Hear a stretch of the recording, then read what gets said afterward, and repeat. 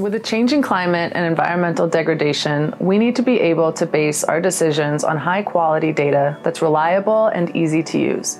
That's why the Open Earth Monitor cyber infrastructure aims to improve the uptake of environmental information. To understand it better, let's explore the name of the project bit by bit. To start in the middle, Earth Monitor is the heart of the project. We're building high-tech tools to track environmental changes that monitor progress towards different policy goals, like the ones set out in the European Green Deal and the UN Sustainable Development Goals.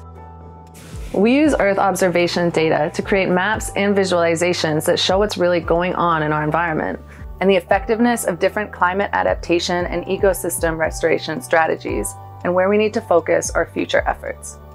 For example, we're creating tools to monitor reforestation, biodiversity, flood and extreme weather risk, air quality, and more.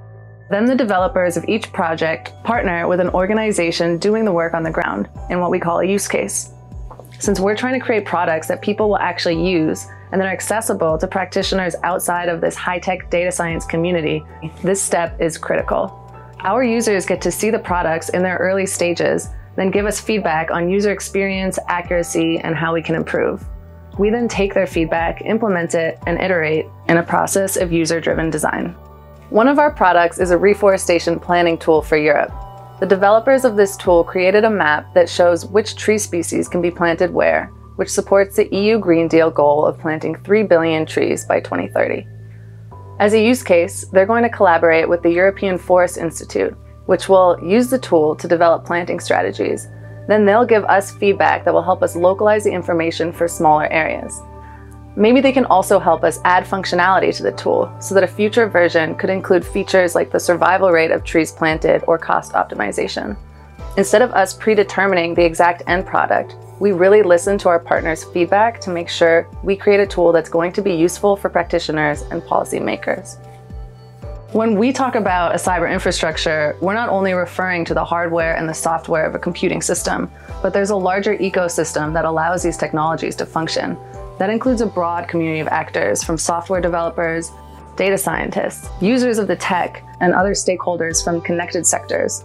And that brings me to the last part of the project, which is actually the first part of our name, Open. To accelerate access and use of environmental data, we're committed to open science. This doesn't just mean that our software is free to use. It refers to a deeper concept of co-development and building community and resilience around these solutions. That the source code is visible so that people outside of our project can contribute to it and maintain it.